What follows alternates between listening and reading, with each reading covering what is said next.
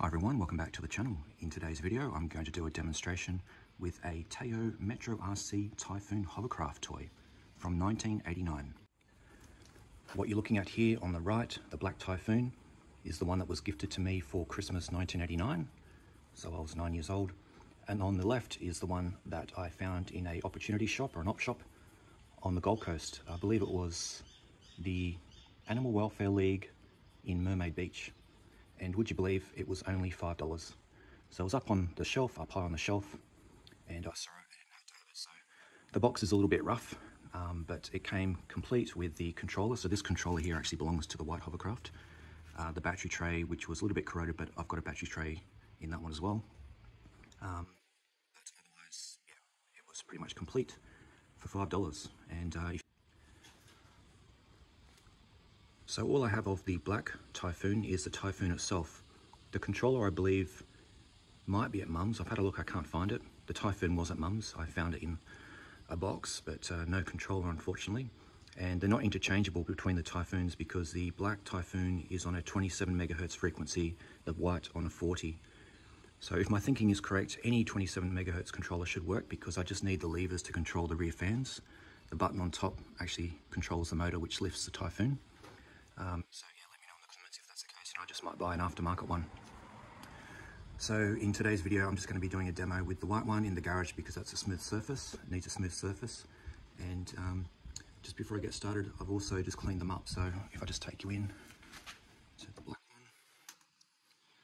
one, disassembled both of them to the point where they were completely apart. All the fans, the vents, the propellers, the lift fan, everything's been cleaned inside out on both of them. So they're nice and clean. And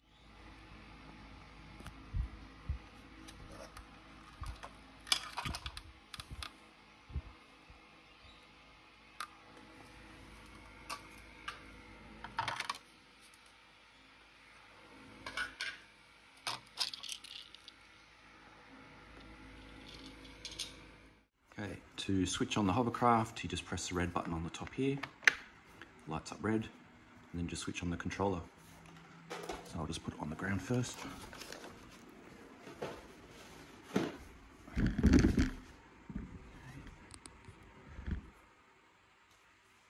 Here we go.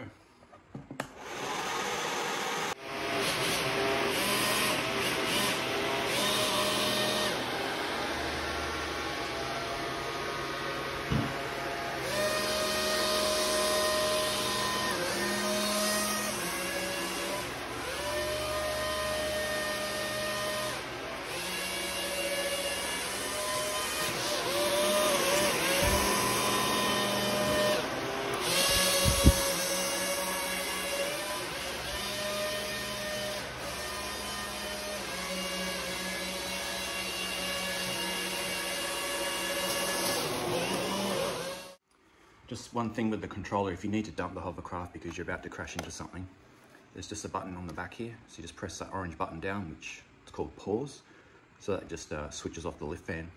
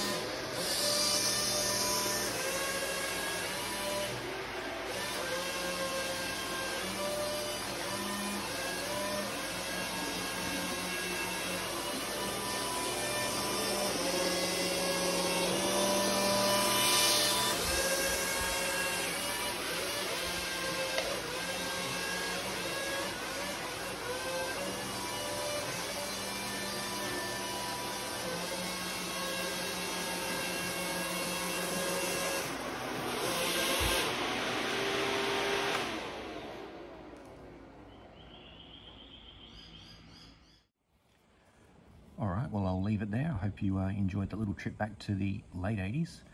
Any comments or questions, leave them below and I'll get back to you. And if I get the black hovercraft working, I'll be sure to make another video so you can see that one hovering around the garage. But for now, thanks for watching. Cheers.